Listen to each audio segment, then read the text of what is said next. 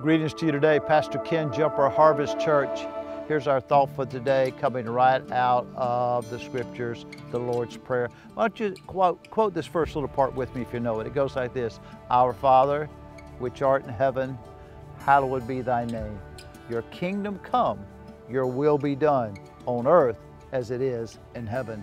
That's how it begins. We shared with you yesterday, our Father. It's about relationship with Father God. He says then, our Father which art in heaven, right, where He is, He's in heaven, hallowed be thy name. It's a moment of worship. It's a moment of saying, hallowed and holy and awesome is your name.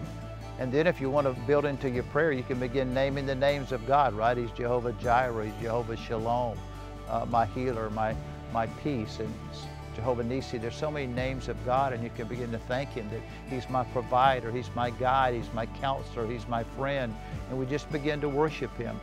I believe all prayer and conversation with God needs to begin with worship.